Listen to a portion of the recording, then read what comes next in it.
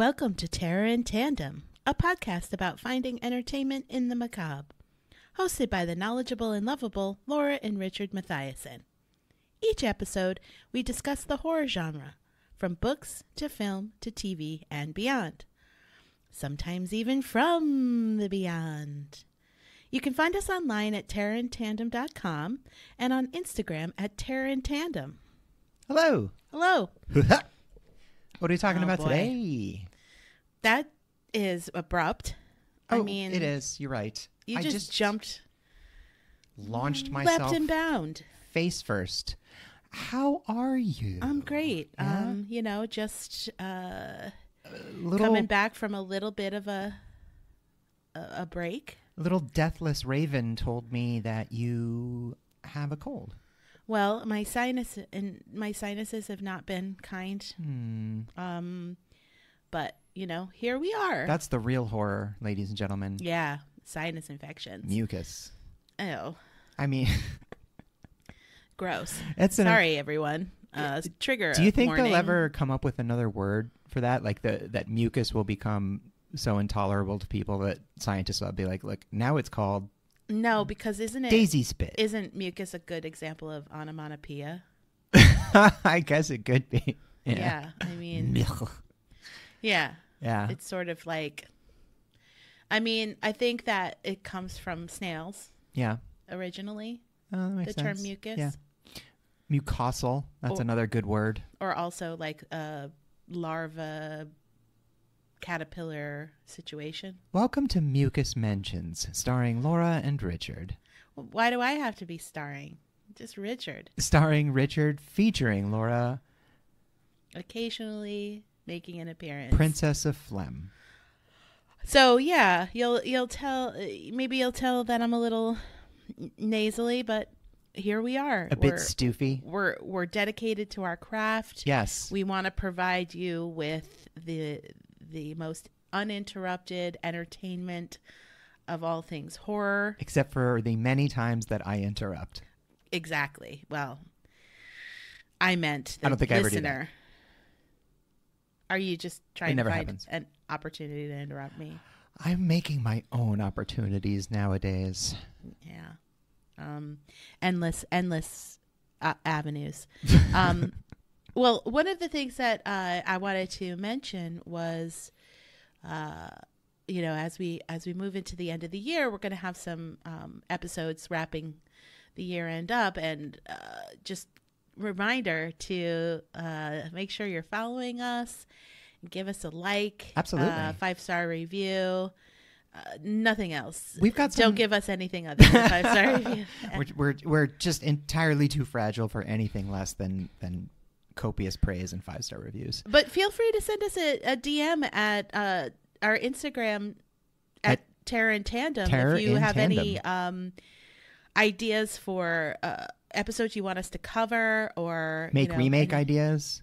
Yeah, any ideas? Yeah. We'll probably most likely ignore them. Do what we want to do. But feel free to send them anyway. But we'd love to know that you are listening. Yeah, absolutely, for sure. Jokes aside, that's absolutely true. So today we thought we'd bring you something really fun and entertaining. Something for the whole family. Something for the kids especially. We're going to talk about clowns. Oh, who doesn't love that? Who doesn't find just pure awe and wonderment and pleasure and joy in clowns? Well, I think that, this is what we're going to really talk about is, where did the fear or the horror element surrounding clowns absolutely came from? Yes, because it wasn't always this way. No, and it's I don't mean to be a jerk, and I don't mean to be dismissive. Don't? No, I really don't. It just happens organically. But I can't help but be at least slightly amused that in 2014, the American Clown Association, or whatever group represents clowns, released a statement denouncing Hollywood depictions of clowns as like evil and demonizing their profession. And honestly, they do have a point. Absolutely. On the other hand, I want to know if, like, when they were walking up to City Hall to hand in their complaint, if they wore, like, the shoes that squeak when you walk. Well, how did they get there? How many all cars in the same did they car. take? One car. Just one car. And there were representatives from all over the world. Yeah, absolutely. And I think that they legitimately had a right to do so, because all of the Hollywood depictions have been pretty dark. Especially and gruesome. Since what we'll identify, at least in our opinions, as particular flashpoints in shifting cultural perceptions of clowns. But all of that is to say, there is an underlying legitimate and recognized phobia of clowns that I think should be considered as separate from the hysteria over, like, a quote-unquote evil clown. Correct. Yeah. There's a fear of clowns, but there's also being afraid of clowns. Yeah. In horror. The proper term for it is coulrophobia, which translates to fear of someone on stilts, because a lot of early clowns, especially in masquerades and whatnot, during the Renaissance, they walked on stilts. Well, let's talk about the early etymology of clowns. That's a great idea. Clowning. Yeah. So clowns have always been part of entertainment. Mm-hmm. And pygmy clowns once entertained ancient pharaohs in 2500 BCE. Yes, a lot of early clowns took the form of court jesters. Yes. Hopi Native Americans have clown-like entertainment Wow, during really? spiritual ceremonies. I didn't know that. That's really cool. And then ancient Rome's version of a clown was a stock fool called Stupidus. So, wait a minute. I've been called that a few times. Stupidus Maximus. Come over here, Stupidus. Yeah. That's amazing. And also very telling to the human condition that cultures that never interacted with each other separately developed outlets for humor. But these jesters also served a dual purpose, especially in Western monarchies, in that they were designed to keep the monarch humble. Yes. They would poke fun at their sexual prowess, at their decision-making. They were there to keep them human. Mm-hmm. They did sometimes get executed for stuff like that, crossing the line. But yeah, early clowns and jesters served a very particular and necessary function. Yes. In the 18th and 19th century, the clown figure of Western Europe became the pantomime clown. Yes. When this is following the tradition of French mummery. Yes. Traveling troubadours and using facial makeups and whatnot. Yeah. And so it became sort of, this is where things started to emerge, where mischief became part of clowning. And as we know, mischief is just the first step on a road to Pennywise. Yeah, and the confusion is clowns' unpredictable behavior between joy and sadness and mania. It was chaotic. Yes. And it was unpredictable. And if there's one thing people don't like, it's unpredictability. Yes. Makes you uncomfortable. So how did the emergence of, the dark clown or the demon clown start to come? Great question. Our understanding of clowns. I was able to find two large examples that predate modern times. I think you have gone deep into one of them. I have a couple. I want to talk about the 1849 short story by Edgar Allan Poe entitled Hop Frog. Are you familiar with that one? I am. So for the listener, first off, read Poe. It's great. He was a real creepy dude who wrote some great stuff. So Hop Frog is about a court jester with dwarfism who, long story short, he convinces the awful king and his retinue to dress up for a masquerade ball as orangutans. Poe had a thing for orangutans, I guess. I mean, that would come into play in his later story, Murders at the Rue Morgue. Spoiler alert for a 150-year-old story. So anyway, this is from Hop Frog. So this clown, this jester, got everybody shit-faced, convince them all to dress up in these very furry, highly flammable costumes, and then lit them all on fire while they were dancing and cavorting. And this was one of Poe's revenge stories, meaning two things. The killer gets away with it at the end, much like Cask of Amontillado was another revenge story of his. And it was inspired by his hatred of a real-life critic.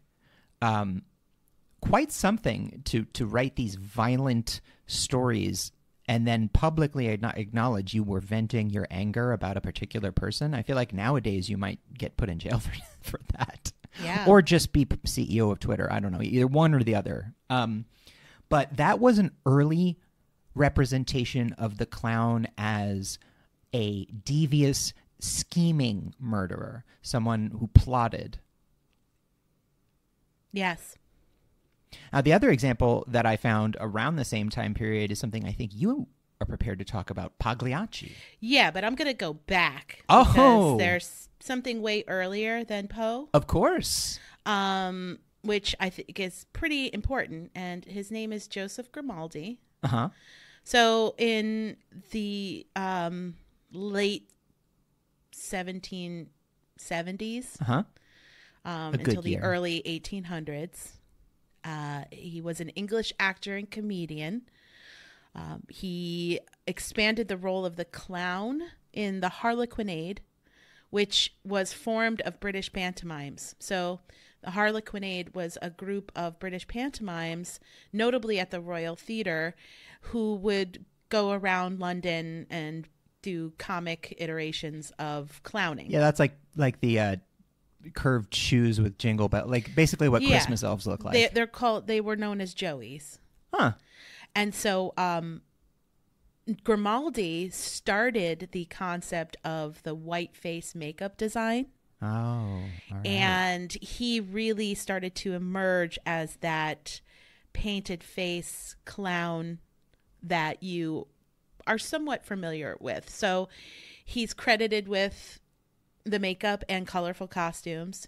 He's also quoted as his phrase being, "I'm grim all day, but I'll make you laugh at night." His name was Grimaldi. Not bad. He unfortunately did not have a happy life. No, listen, once you said professional clown, I can put together that this person didn't have a happy life. Yeah, he was sickly. He was treated poorly.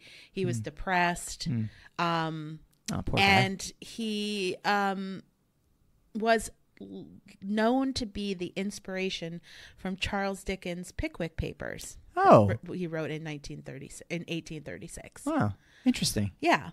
Then we go to 1892 with the Italian opera Pagliacci. Yes. Which translates to clowns. Pagliacci means clowns. The main character is a clown who kills his unfaithful wife during a performance. He sure does. So it's really the first inception of that dark demon murderous clown. And upon its release was quite controversial for its depiction of on-stage violence. Yes. The stabbing. Yes, absolutely. So it was very much sort of this growth of clowns as a reflection of pain and anger and a hiding. You know, instead of there to entertain, it was more, what are you hiding behind? What are you hiding behind? The makeup, behind the costume. Oh.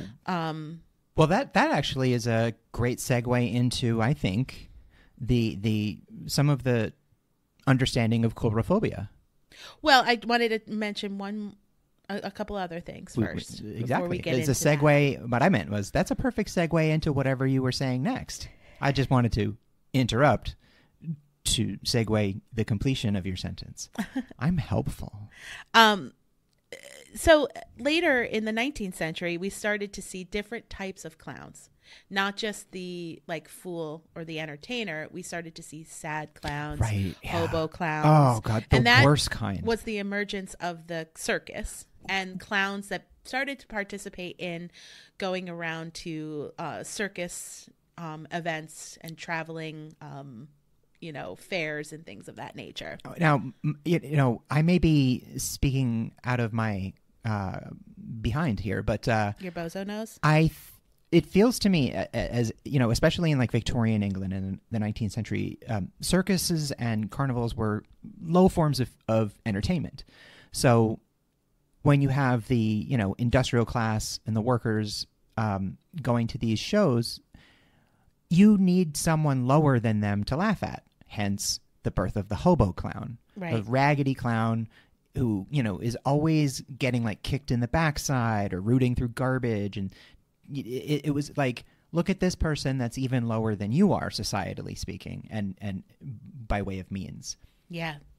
Who I failed to mention was Gaspard Deburau, who famously, Gaspard Deburau, famously played, he was like a bohemian French mime. He famously played Pierrot, which is the basic character of that clown in the flowing white blousey in the poster outfits of every Brooklyn hipster's studio apartment, right? Yeah, correct. And the fake Italian poster they got at Target. Yeah, so it's a pantomime and comedy. Clown. Oh, so that's an actual person. Yeah, that's amazing. He would travel around France and perform different mimings.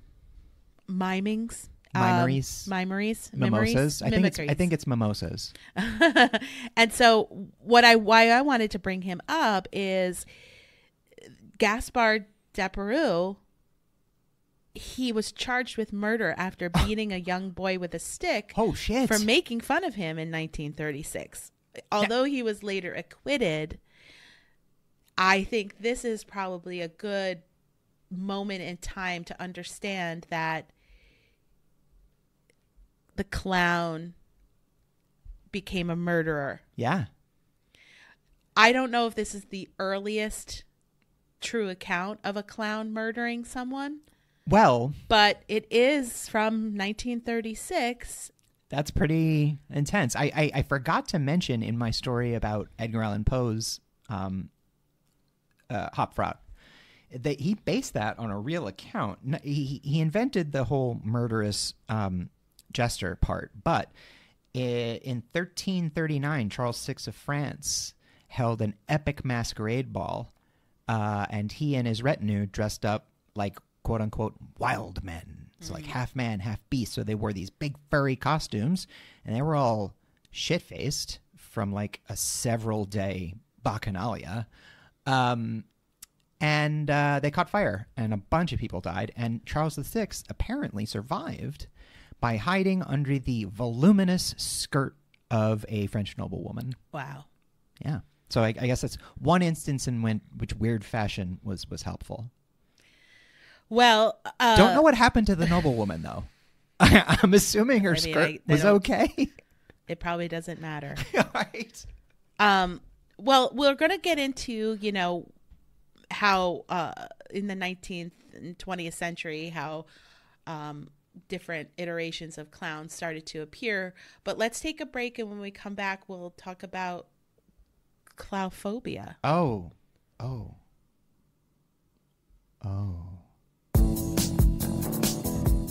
Now, we all like to dance naked in the moonlight while wearing the cured skin of our victims. But who has the time for the tanning, the seaming, and the cleanup? Not to mention the smell. Friends, allow me to introduce you to Buffalo Bill's Skin Suit Warehouse, the go-to outfitter for the modern serial killer. Revisit the scene of your grisly crimes in a second skin so comfortable you'll swear it was your own.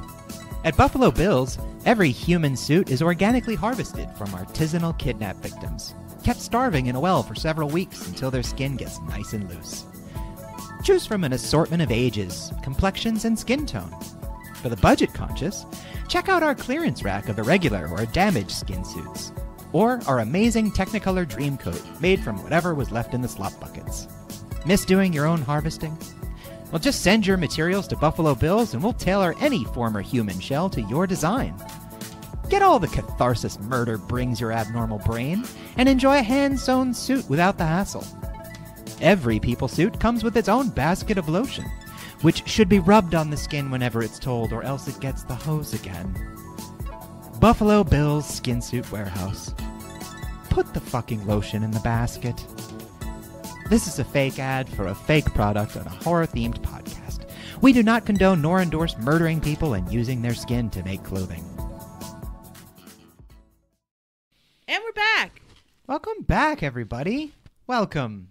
So in Clowns. In the 1950s, you know, we started to see Bozo the Clown. Oh, man. Yeah. Coming a part of the Howdy Doody show. So I would say that is where, other than circuses, that's where clowns started to like reemerge in the entertainment field. Yeah, trying to maybe walk away from the stigma of being murderers. Absolutely.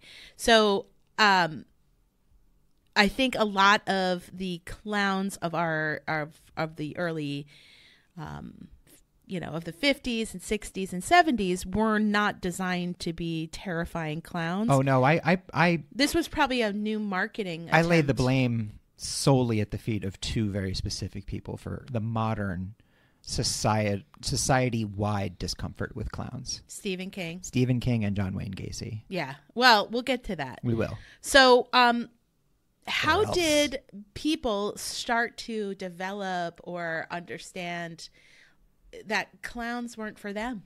Well, there is a like we mentioned earlier, there is a documented phobia of clowns known as coulrophobia. And although this particular phobia is specific to clowns, the characteristics of the fear are a bit more universal. It has to do largely with makeup and other costumes and prosthetics obscuring the true features of a person.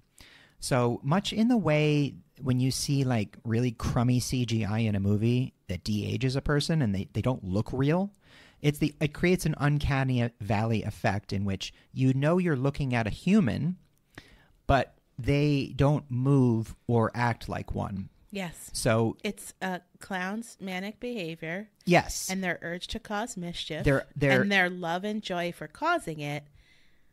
They're agents of chaos. Disruptive. Exactly. That's another trigger for people with coulrophobia. It might be corresponding to an additional fear of losing control. The other thing is they're very aggressive often. Clowns go into the crowd. They try to involve people. Mm-hmm. They're loud. They're loud. They're It's kind of like when you see a little kid meeting a mall Santa and like starting to cry, and you realize it's just they're overwhelmed. Yeah, this is too much. They get in your face and laugh. And as we've progressed technologically and societally, clowns aren't really for adults anymore, and they're way too scary for little kids. There's just too much. They're overwhelming. But the actual fear of an evil clown is quite different. It's not a documented phobia. It's more of a hysteria, which actually has manifested several times in our modern society in very real ways. That's essentially a summary of coulrophobia. But again, it's a little bit different from the representation of clowns in popular culture. Well, it can feed it, though. It certainly does. So, the representation in pop culture can feed somebody's fear of clowns. Also, is it a fear of clowns being on their own, or do clowns in horror movies scare you? Those are two different fears. I think also in modern times, at least for me, there's an element of, why would you do this? Who does this? What kind of person is a professional clown now? I mean, people that like to entertain. I don't mean to sound as judgmental as I'm coming off. You are. It's the same question I ask about a surgeon. It's a craft. What kind of person is capable of doing this for a living? Somebody who likes to entertain. Yeah. And maybe they don't feel comfortable in their own skin. They have to put a new skin on. But they have to be thick-skinned because the pervasive attitude towards clowns has been trending negatively for a century. Well, yeah. So how did clowns become so synonymous with horror movies? In the late 70s and 80s, it really started to become an element or a device of fear. Yeah. I mean, one early example, it wasn't exactly a clown, but it had a carnival type element, was Nicholas Rogue's Don't Look Now. Right.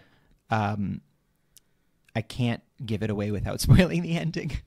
Well, I think that one of the key elements, and I'm going to talk about this a little bit more in depth, is John Wayne Gacy, because he was a real person who played Pogo the Clown at children's parties, and he was a real murderer. Yes. So that happened in the 70s, late 70s. I believe he was captured in 1978. Well, I think he was captured multiple times, but I mean, for good. ultimately stopped. Yeah. Yes. Yeah.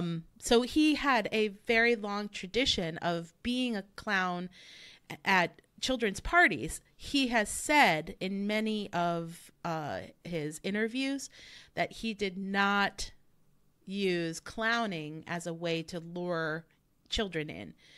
Children weren't really his demographic. He had a legitimate construction design business of where he hired young teenage youth men. It's the very real fear, though, that you invited this monster into your home and left your children alone with him. Yeah. And that also chronologically came just a couple of years before the Satanic Panic hit. Exactly. So I do think that the real serial killing of John Wayne Gacy and his association of being Pogo the Clown fed Hollywood. Yes. Oh, for sure. It's a story that writes itself. The vulnerability created by a loss of trust in something that you thought was rock solid. So let's talk about this a little bit. So now clowns are super common in horror movies. Definitely overused, in my opinion. I would say not always used well. I would agree. And it makes sense, not only because of what we just talked about with John Wayne Gacy, but also childhood fears, that like primal fear of something that's smiling at you is then in your face, murdering you. You don't know the intent of a clown because they're at once familiar to you, but they're also so alien. And we typically associated, I mean, as far as I was a kid, Ronald McDonald was like the number one clown that I associated my childhood with from McDonald's. And, you know, he had a lot of his like weird friends and everything. I never found him like menacing though. No, he wasn't, but he could have been. Yeah. He could have been just with like I want to use this word grimace because that's his best friend. But Grimace was always a bad influence. With a sneer. Yeah. Ronald McDonald could easily have, if you just look at, like, think about the image of Ronald McDonald and then put a sinister grin. Yeah. All of a sudden, think about how that makes you feel. For sure. Listen. So there's something inherent. There's something wrong with Hamburglar too. Yeah. But there's that's something episode. inherent in us that it's like a mask. You know, we had a mask episode. It's because you can't. So much of communication is nonverbal, and when you do something to purposefully obfuscate that mode of communication, you can hide a lot, even if you're not intending to. It's what I think is the what makes people uncomfortable. Now, you mentioned John Wayne Gacy. Certainly, this happened around the beginning of America's rightward push. Now, I personally, I think it was a matter of timing and also a matter of artistry, but I don't think anyone's more responsible for our modern societal fear of clowns than Stephen King. No, and we will definitely get to Pennywise in a minute. Okay. But I wanted to say that the jarring incongruity of the clowns are supposed to be fun and make you happy and feel safe. And then their large, like, bumbling bodies. you don't really know what to expect. Yeah. They can be smiling and happy and chasing you around with a chainsaw. Yes. So it's like inherently dark and disturbing. So you don't really know what a clown's personality is. Even with the makeup, you can make an assumption, but you don't know if they are a happy, fun clown or if they're going to be like a sad, I have a happy face, but I'm sad inside clown. Just one red nose away from killing everyone in the audience. Yeah. And so when we did start to see them emerging on the screen, it started to almost unmask them. Mm-hmm. I know they have the makeup on and it is a mask, but what's behind that? That's the question that we started to ask as the emergence of clowns became part of horror. What is hiding behind that smile? What's underneath that makeup? Yes. And that's where the real fear is. There are a few clowns we don't see under the makeup, and Pennywise is one of them. So you want to talk a little bit about Pennywise? I mean, because Pennywise preys specifically on children, so that's also part of it. If you were to ask, that's a distinction of Pennywise as a horror element, is he goes after children because their fear is more potent and it keeps him powerful. So I mean, I think if you asked 100 people the scariest clown they can imagine, they would say Pennywise or that clown from that movie, you know, something like from that. The book. Yeah. But I'm saying even if they didn't know the name of Pennywise, they would know the clown. I remember reading it, you know, as a teenager. I'm very, very fond of the original miniseries, although it's quite different from the Andy Muschietti films. Curry. But Tim Curry's performance as Pennywise is so terrifying because... Now, Bill Skarsgård was great as Pennywise, but he's very clearly from the outset a supernatural creature. Pennywise, as played by Tim Curry, looks like a man most of the time, right up until he doesn't. Now, a lot of that was budget constraints. This is a 1992 miniseries on TV.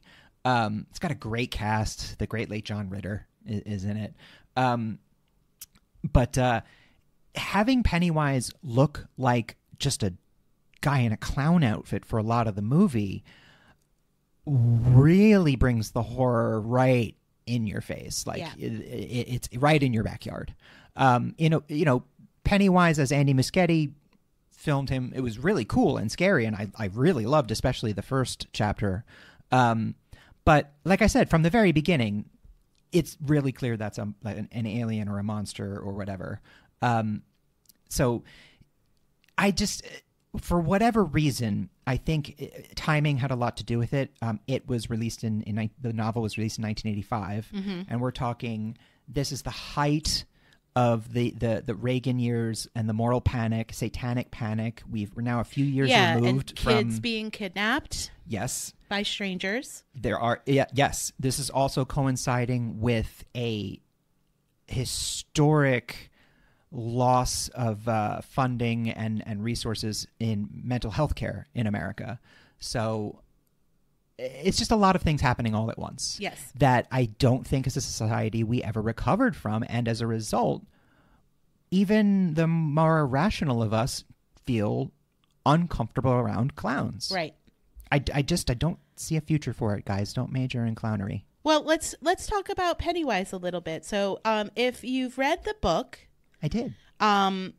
It's, you know, let's forget about the movie iterations for a minute and just talk about the book. So it follows the experience of 7 different kids as they're terrorized by it. Poor Stanley. And Pennywise the dancing clown. So that's, you know, a very specific type of clown. He is... It's like a hammy clown. Yeah, he is. Yeah, like a vaudeville type, you know. Yeah. He making dumb puns and jokes. The book alternates between 2 different time periods because Pennywise emerges every, I think, 23 years, I want to say. Yeah, he's got a cycle like locusts. Yes. And the themes of the books, of the book, has to do with, Stephen King's common themes, which is memory, childhood trauma, generational trauma. Yes. Yeah. And evil that lurks underneath Maine. Yeah. But also he toys with this as well, the concept of destiny, that you can never outrun it. Right. Yeah. And it's the childhood trauma that follows you into adulthood. And then as an adult, how do you overcome this with a little bit of sacrifice and a little bit of That's the thing trust. About trauma is the longer you wait to face it, the stronger it becomes. Yeah. Stephen King notably wrote this he came up with the book in the late 70s and began writing it in the early 80s. And he finished it in 1985. He wanted Pennywise to originally be a troll, like in 3 Billy Goats Gruff, who inhabited a local sewer. But imagine if we were just all scared of trolls now because of a Stephen King book. Instead of clowns, we all grew up being freaked out by Norwegian trolls. But he decided that the clown was much scarier. Do you know how to say troll in Norwegian? No. Troll. Oh, wow. Very different. Thank you. Thank you, Duolingo. So what happens is during a rainstorm, Georgie sails his paper boat and it washes into a storm drain. We all float down here. Pennywise reaches up to give his boat. A co-host, back. if I could, this brings me to an issue I've really been meaning to raise. Children, don't follow strange clowns into storm drains. I say it every year. I'm tired of saying it. Right. Parents, do you know which storm drains your children are in? So Georgie's arm gets ripped off. Yeah, sure fucking does. And his brother Stan, his older brother Bill. Yep, that's what I meant. Did I say Stan? You did. You're thinking, poor Stan. Yeah. So Sensitive stuttering Stan. Bill. Yeah, Bill Denborough. And all of his other friends, Richie and Stan, Richie and Tozer. Beverly. I mean, it's such a class. I remember everyone's names. That's how good it is. And they refer to themselves as the Losers Club. Yeah. They decide to find Pennywise and perform a ritual to get rid of him. Because he's been murdering children for hundreds of years in these cycles. And so lots of things happen. I'm not going to, you can watch the movie, so you can read the book. I highly recommend you read the book. The size of an SUV, too, so take your time. Because it's really incredible, and I wouldn't want to, because there's so many things that happen in the book that never happened in the movie. Oh, yeah, listen, if you've seen you've seen the miniseries and the new movies, there is a fuck ton in the book that never made it to either version. But it's really critical to the trauma that they carry as adults. And it also is it's a fun glimpse into, every once in a while you need to be reminded that Stephen King is genuinely a weirdo. Yes, he really is. He's a freak, man. But again, the childhood innocence that's taken, and then the trauma that they return to Derry as adults is thematic in both the parts 1 and 2 and the book. So Pennywise is supernatural. He is fed by children's fear, and like you mentioned, portrayed by Tim Curry in a very different way than Bill Skarsgård. Which I'm grateful for. I don't want to watch the same thing over and over again. Each has its perfect portrayal and elements. Yeah. I prefer the Skarsgård version because it feels closer to the book. Well, but I agree. Actually like the Tim Curry version because when it came out, I had just read the book. Yes. And I felt like, oh my goodness, like it was less common back in the 80s to read a book and to have a movie about it. And this was also before the Stephen King Renaissance. It was a period of time when most adaptations of Stephen King works weren't that great. Right. And that includes the ones he did himself. Yeah. Yes. So I know that Pennywise has really become one of, if not the scariest. I wanted to know if you had a favorite Pennywise moment. Well, favorite Pennywise moment? Yeah. Oh, boy. It's got to be the storm drain. It's just so iconic. Everything about it, the galoshes, the little the little yellow rain slicker, the boat made out of newspaper, and then the image of a clown in a goddamn storm drain, half shrouded in shadow.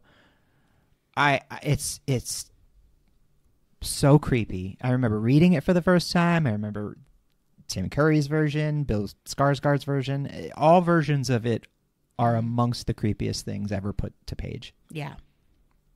Mine is probably when Eddie was killed, when his, that his abusive stepdad kills his little brother with a hammer. Yeah. And then he runs away and finds himself like alone and encounters it, and he appears to him as his dead little brother before he tears his, because that's what it does, is it preys on your vulnerabilities and your fears. Yeah. And that was very sad and upsetting. But also, I would say Mrs. Kirsch, when Bev goes to see her. Yeah. These are the movie representations.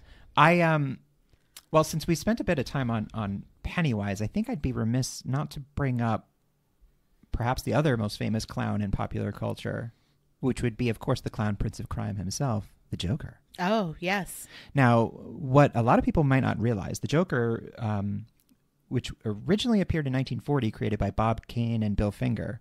Now, Bob Kane was one of the creators. Bill Finger. Yeah, it's not a great name, but he did. Bob Kane was one of the creators of Batman as well. The original incarnation of the Joker was only supposed to last for one issue, but the editorial board decided they wanted to keep the character around, and the original Joker from the 40s was a psycho murderer, killing people left and right, total crazy. Now, in the 50s, we're talking the McCarthy era and the censorship boards, they turned the Joker into sort of a prankster, Okay. It really wasn't until the 1970s, 1973, Dennis O'Neil had an arc, The Joker's Five-Way Revenge, that saw the Joker return in a darker form. And in the years after that, they really started to go into his mental illness, whatever it is. It's never been quite defined, and each writer has their own take on it. But this was the first time they started to really paint him as dark. Now, 1988 saw a banner year for the Joker, because that was when Alan Moore wrote The Killing Joke, which had the Joker shoot Commissioner Gordon's daughter, secretly Batgirl, in the spine, paralyzing her. And then her character, Barbara Gordon, stayed paralyzed for about 30 years in the comics. Also saw the release of Death in the Family, which saw the Joker beating the second Wayne, Jason Todd, to death with a crowbar. Fun fact about that, Jason Todd's character was so unpopular with the public that DC released a poll saying during this storyline when Joker had kidnapped him, should Jason Todd live? And the public voted overwhelmingly no. So next issue, they had Joker beat him to death with a crowbar. Wow. And it haunted Batman ever since. Anyway, so the Joker itself is based on a real movie. The design of the Joker, anyway, it was a 1923 silent film called The Man Who Laughs, based on the novel by Victor Hugo. In this German film, Conrad Veidt plays a guy who's scarred, and it turns his face into a permanent smiling rictus. It is not a pleasant smile. It's a very horrifying smile. Your face will freeze that way. Yeah, it's very scary, but he's deeply ashamed of it. It's not a horror movie. It's actually a romance and a deeply sad movie. They slapped a happy ending on it in the movie version. But it did serve as the visual representation of the Joker, that grinning over smile. So yeah, I mean, that's the Joker who I will say is horror adjacent. Yeah. I mean, he's a mass murdering agent of chaos, so that's definitely pretty horrific. Oh yeah, I would absolutely agree. A couple of other mentions. American Horror Story Freak Show. John Carroll Lynch played Twisty the Clown. Right. He's like an enormous clown. Actually, Twisty the Clown was what prompted, I believe, in 2014, the notice I mentioned earlier about the American Clown Association. Yes. That's what had them respond. Well, because he was a serial killer. Yeah. He was, I think John Carroll Lynch was also in Zodiac and The Invitation. Oh, he's big guy. Yeah. He's in tons and tons of stuff. So he played a serial killer, had a horrifying mask. Yeah. And actually, Universal just added Twisty the Clown to Halloween Horror Nights. Oh, yikes. Yeah. Another mention is The Clown at Midnight. What's that? So it's a 1999 film starring Margot Kidder and Christopher Plummer, also starring Tatiana Ali from Fresh Prince of Bel-Air. So when refurbishing an opera house, I know this movie. So it's about a refurbished opera house, and these college students go to assist in the education of refurbishing. I think they're theater kids. Yeah. One of the kids is like the long lost daughter of a woman whose mother was killed years earlier at the theater. And basically the identical clown begins killing all these people, and it's Pagliacci. The clown is Pagliacci. Hey, I'm back. It traces back to this theater and the trapped clown, who Christopher Plummer's character is actually like conjuring up because he wants to maintain this murderous theater. And Christopher Plummer he doesn't want to be torn down and turned into something other than an opera house. It's a role made for Christopher Plummer because he has that way of hamming it up, but it's not cheesy. It actually has gravitas to it. Yeah. So he chews the scenery for sure, but it's Christopher Plummer, so it's very compelling to watch. Yeah. Yeah. I remember that movie. That's hilarious that you found that. And then my final mention is the clown from Poltergeist. Are we just doing Menchies now? Yeah. Are we in Menchie mode? Yeah. I love it. So the clown from Poltergeist. Oh, with the arms. It's a clown doll. The fucking clown. And so I just wanted to talk a little bit about why this is so scary. So the doll, so Robbie, the male character. By the way, came out in 1982, so several years before Pennywise. Yes. Well, which was 1985. Yeah. Yes. Yeah. But this is just a clown doll. No, I understand that. I'm just saying I just want to say that Stephen King didn't invent our fear of clowns. I just think he cemented it forever. Yes. He reinforced that it's real. And made it like so that it will never go away. So Robbie is the young boy character. Yeah, the kiddo. Yeah. The one who doesn't get sucked into the dimension. Settling down for bed, and he sees this ghastly clown doll at the foot of his bed, and it makes him super anxious.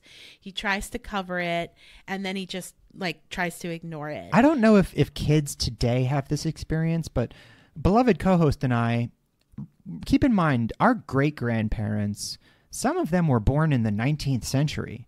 So sometimes they'd get you a gift that they thought really looked fun, but to a child of the 80s was a horrifying goddamn nightmare. One of those. This is one of those doll. toys. Yes. Right. A toy they found charming in the 19th century, but by modern standards. And it's been passed down. Yeah. And so it's dirty.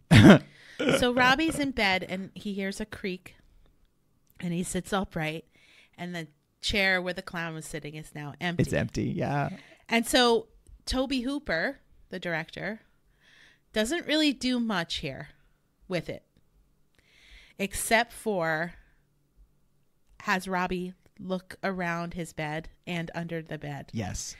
And then he sits back up and sees the clown sitting on right on his lap practically. I'm going to level with you. I know it's a trope. There's something there. You look away, you look back, it's gone, and then it appears. I understand that's a trope. It's a well-worn trope. It still works on me. Yeah, and it does. It just works on me. The clown basically puts his his snakes his arms around his neck, Yeah, and he drags him under the go bed. gadget clown arms. Yeah. But this isn't all that the clown does. Later, the clown's face changes into this like frightful, grotesque, I wish the evil. listener could see the face you're making now. Well, it's really scary because you think that the evil is gone, you know? Yeah. And then all of a sudden, the clown pops to life. The doll springs to life. Yep. Nobody is ready or expecting it. You're finally taking that deep breath they all think they've earned. Yep. Yeah. And Robbie is again being basically choked to that death kid, by this clown doll. this fictitious child is going to need a lot of therapy. I know. And so it's basically this powerful entity that takes over the clown You doll. moved the gravestones, but not the bodies. Right. You left the bodies. Yeah. That clown was no joke, though. That was one of the aside from the guy peeling his face off in the mirror, I'd say the clown part is one of the scariest parts of that movie. Because it doesn't end, you know? Yeah. And it's a clown. Yes. Exactly. And it definitely fits that. Thanks, Grandma. I don't know why you'd think anyone would enjoy this, but thank you. Well, it does. Toby Hooper does two things simultaneously with the clown doll. He incites the clawphobia and also pediophobia, which is the fear of dolls or inanimate objects that look real. Oh, we're going to get into dolls in another episode, ladies and gents. We can't have a horror podcast without creepy dolls. No, we can't. No.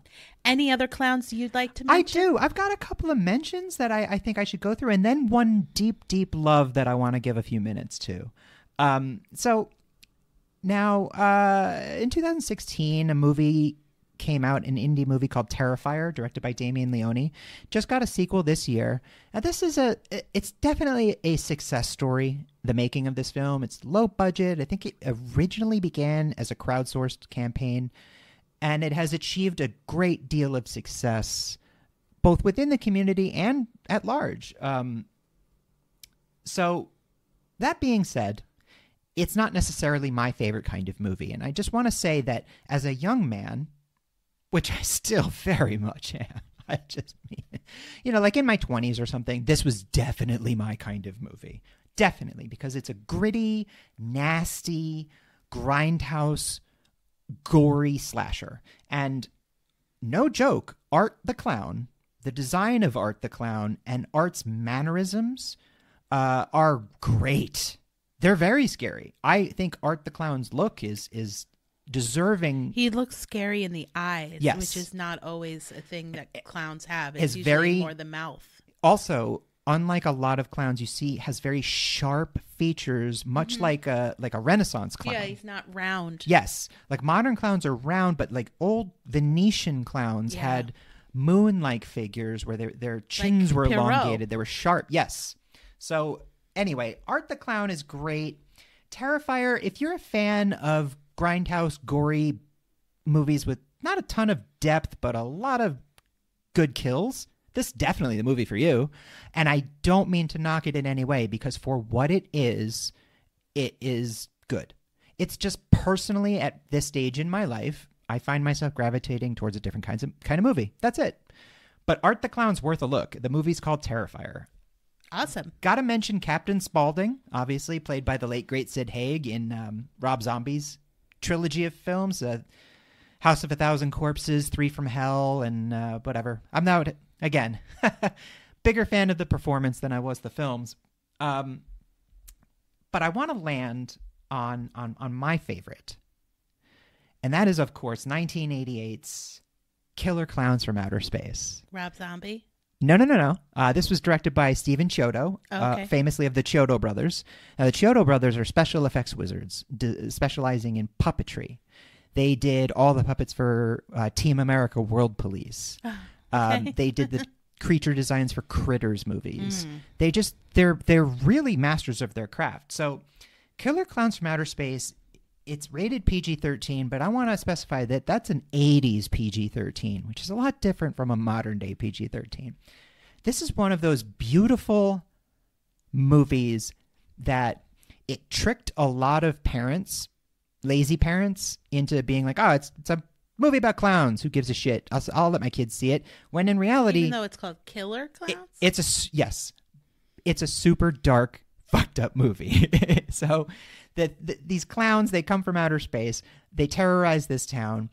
Only the kids know what's going on. The parents don't believe them because they're a typical clowns. 80s trope. Their weapons look like clownish things. They wrap people in cocoons that look like cotton candy, but they're more like spiders because they hang them upside down and suck their blood out. The clowns themselves are horrific. It's all practical effects and latex. The Chiodo brothers are geniuses. So all three of them worked on this movie. It's got a lot of iconic imagery in it. The cotton candy guns, the vacuum scooper that picks them up. There's Jojo the Clownzilla, and pies made of acid that melt your face when you get pied with them. Like, this movie's legit terrifying, and it really snuck under a lot of parents' radar, which created like this wonderful phenomena for people like me who wanted to watch movies like that but couldn't. I was allowed to get away with something like Killer Clowns from Outer Space. Now, over the years, they've talked about sequels.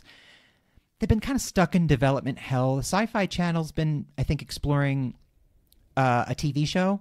Yeah. And there is a video game in development now that is supposed to come out. It's an asymmetrical multiplayer, 4v1, much in the vein of the Friday the 13th game or Dead by Daylight. Yeah, but Killer Clowns from Outer Space, it's a horror comedy. It's very strange. It's creepy and weird, and it's got a great theme song by the Dickies. So, I mean, I love this movie. It's a I just want to live in a world where movies like this get made.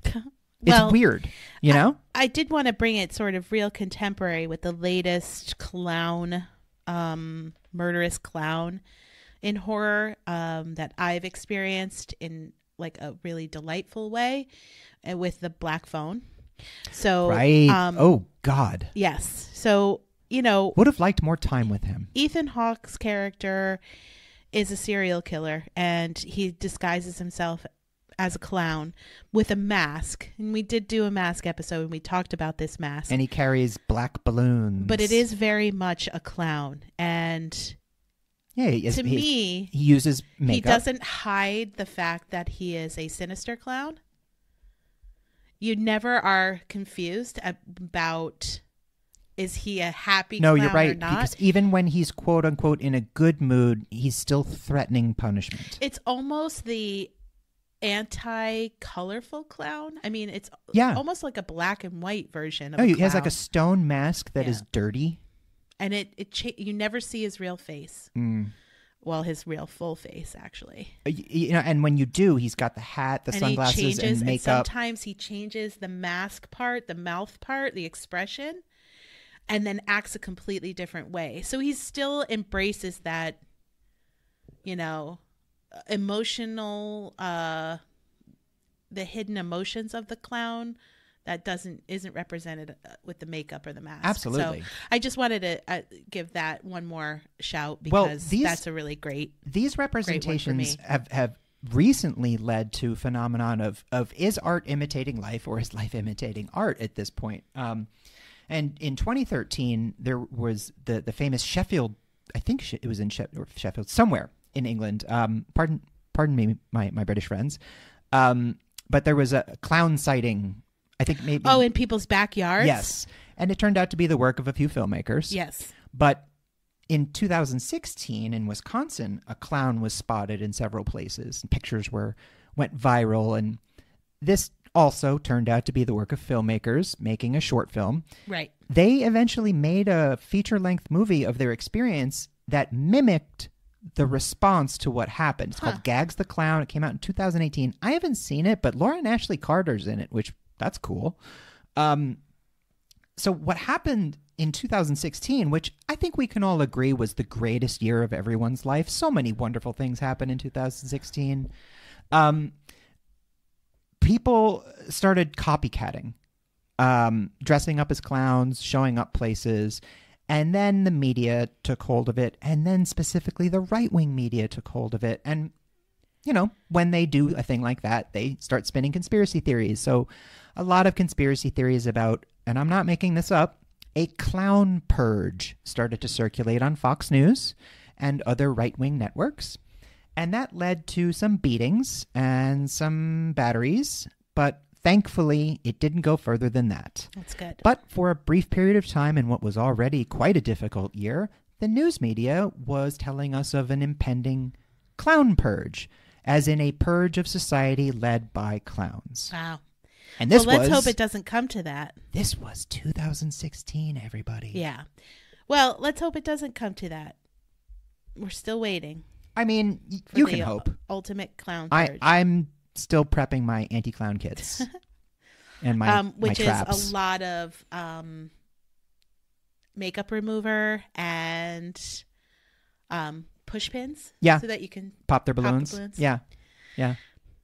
Well, we hope you enjoyed and I'm this. designing a car that can only fit one clown at a time because I'm convinced that will be their downfall. Only ride like bicycles from now on. So we hope you enjoyed this hilarious episode. Because what's funnier than a clown, right? Nothing. Clown. Watch out. Well, thanks everybody for joining us. And we'll see you next time.